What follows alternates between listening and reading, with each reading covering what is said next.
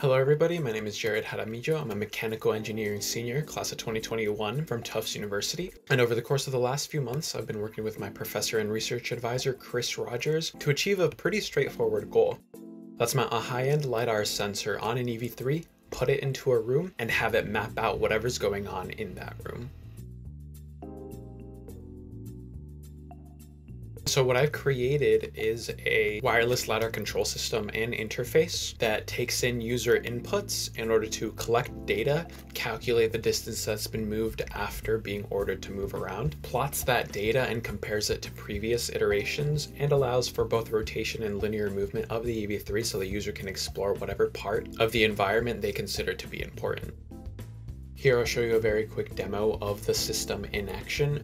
At the very beginning, after SSHing into the EV3 and initializing a connection to the LiDAR begins spinning and awaits for a request to grab a certain number of points, 1000 points for example. It collects and processes that data, converts it into Cartesian coordinates that can then be plotted onto my computer so that I can see the local environment that the LiDAR is in. I can then input a command to move it. And once it completes its move, I prompt it to collect another 1000 points so that I can once again see if there's been any significant changes in the environment. Here we can see the second plot. Essentially what's happened is with the second collection of data, the LiDAR overlays that on the original one, and we can see the changes in the relative environment due to its movement. And this allows us to see things that the LiDAR may not have initially seen due to obstacles obstructing its view. Here's a more controlled example where we see the LiDAR in a more secluded environment, just a U-shaped corridor with a wall between the corridors. On the left, as the LiDAR takes its first set of data, it can essentially tell that it's surrounded by walls on 3 sides and that there seems to be a little bit more of an opening if it were to move forward 30 or 35 centimeters.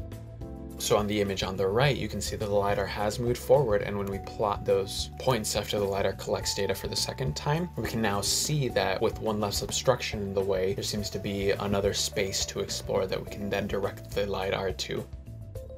But how does this all work? Essentially, there are 3 primary components that work within this entire system. The main control interface, in this case just my PC running the main program, the EV3, and the LiDAR. My PC contains the MainRun program, MainRun, and the EV3 contains 2 primary scripts that my PC prompts to run.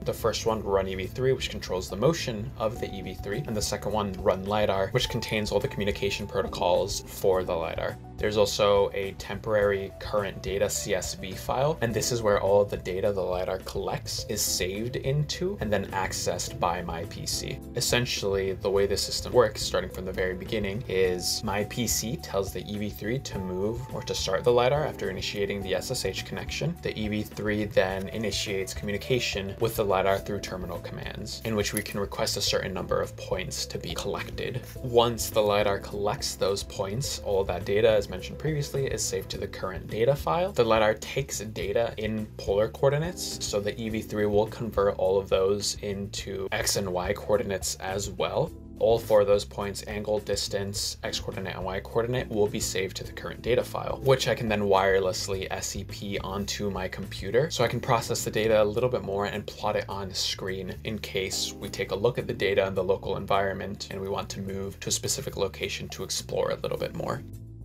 While the system is likely possible with a variety of LiDAR sensors as long as the communication protocols can be established, I've been working primarily and written custom code for the RP LiDAR A2M8 360-degree laser scanner by Slamtech, which you can find online in order. And of course, the LEGO EV3 Mindstorms is the primary robotics platform that I've been using, since it already provided a simple way to control the movement of the LiDAR without having to necessarily build a robot from scratch. There are a lot of different possibilities for this system that I've written and a lot of different directions that I can potentially go into. I am planning on making this my undergraduate thesis in my last semester at Tufts University.